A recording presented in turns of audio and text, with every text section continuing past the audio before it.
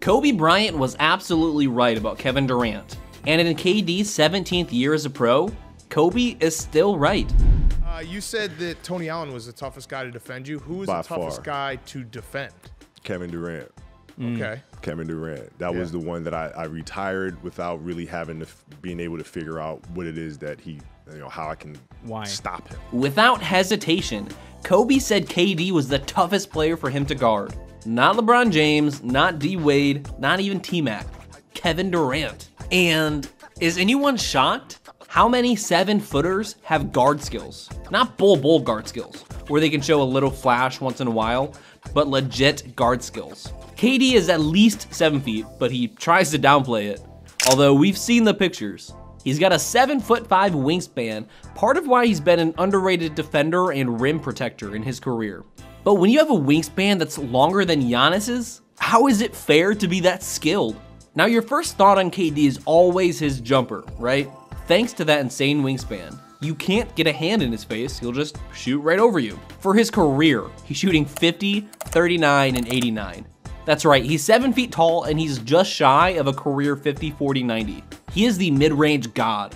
If he wanted to, he probably could have led the leagues in threes at least once. He peaked at 3rd place in 2012. In fact, he's never even cracked 200 threes in a season. He prefers to use it as a dagger if you dare to leave him open, owning the mid-range with that hezzy pull-up. KD actually plays a lot like Tracy McGrady, another guy who gave Kobe fits. Durant actually said he modeled his game after T-Mac more than anyone else, which is probably why it was so hard for Kobe to guard him. A taller T-Mac, just unfair. But KD's shooting isn't even what makes him so dangerous. Kevin Durant's definitely in the conversation for being a top 10 ball handler in the league. And if you're talking about 7-footers, he's clearly the best at handling the ball, right? Who could you even argue above him? Let us know in the comments. Kobe knows this up close and personal. He got crossed up by the Slim Reaper twice in the same game. With that combo of skills and length, KD's been one of the dominant forces of the last decade and a half. He's led the league in scoring 4 times and won 2 Finals MVP on a team that featured Steph Curry. Sure, you can argue that KD benefited from Steph's presence, but watch those Finals highlights and try to argue that Steph didn't benefit from KD too. In the 2017 Finals, 35 points, 8 rebounds, 5 assists on 56, 47, 93 shooting. It's easily one of the greatest Finals appearances of all time. But do you know why Kobe really loved Kevin Durant? He had that Mamba mentality. Not afraid to miss the game-winning shot, or not afraid of the moment. I think that's what Kobe means, man. He's been in so many situations where it didn't go well for him, and he learned from it. And I think with Russell and I, we've been in so many similar situations where, we made mistakes and we cost our teams the game from, turnovers and missed shots to missed defensive assignments, but it just made us better as players. You can't be afraid to lose if you're gonna be a top guy in this league. Kobe had that trait, and now, so does KD. You might argue that it's blasphemous to say KD's got the Mamba mentality. After all, Kobe never switched teams when he lost, right? Well, he tried to. From 2003 to 2007, after it got rocky with Shaq and before he got Powell, Kobe was constantly in rumors to move to Chicago or go play with the Clippers. It didn't work out so well for KD, and more importantly, Kobe just played in a different era.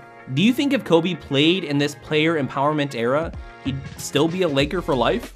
Let us know in the comments.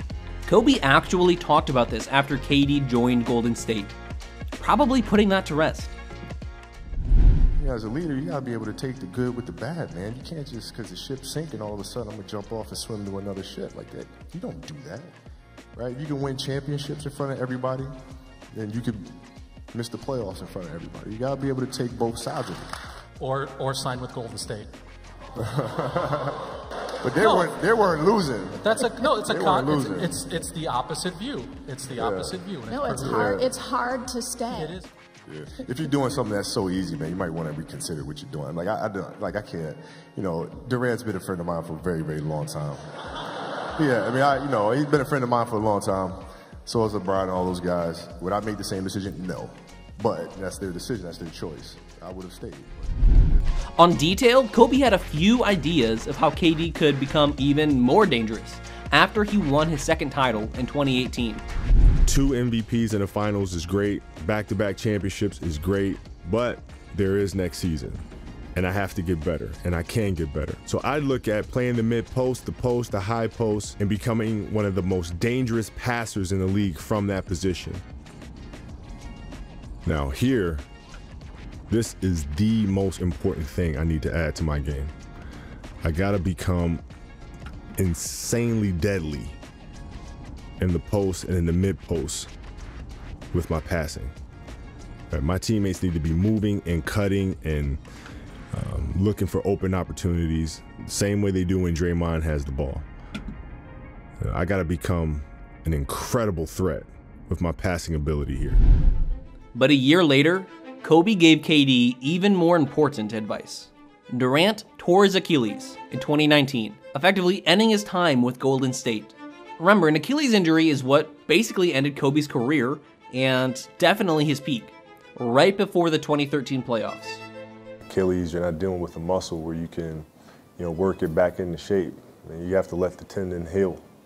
And you can't rush it at all. So it's a lot of being patient and then paying attention to what the doctors are saying. And you have to do the physical therapy every single day, and it's boring. I mean, it's really boring. Like, it's really, really boring. But you have to be able to find the small little challenges, and kind of the everyday boring stuff, because that is what will get you to where you want to go. Kobe meant a lot to the NBA world after his retirement, but he seemed especially focused on Kevin Durant, probably because he recognized how special he was offensively. So it was particularly hard on KD when Kobe died. KD, what did Kobe mean to you as a player and a person? It's still hard to process this. It's a tragedy. It's made so many people in the world so sad. And having an opportunity to compete against Kobe and being around him in the human space was a joy, and those emotions just started coming out at once. And it's hard to comprehend all of this. Just having that time and those moments with Kobe, it was always about pressing forward. At this time, it's so hard to do so with just the amount of impact that he had on all of us, KD took his time coming back, missing a year and a half to start his Brooklyn career. Kobe died during the hiatus. But when KD was back, he was back. Remember him dropping the most points ever in a Game 7? People forget about that because he lost, but at the time, it was iconic. KD has aged gracefully, even after the injury. Sure, he misses a lot of time, though this year he's been incredibly healthy for the Suns. But that hezzy pull-up, the crossover, the efficiency at every spot on the court, it's still there. And Kobe's not the only one to say that KD is the hardest in the league to guard. Chandler Parsons, who played against KD throughout the 2010s, said he was tougher to guard than LeBron James. Blake Griffin said that he's completely unaffected by defenders.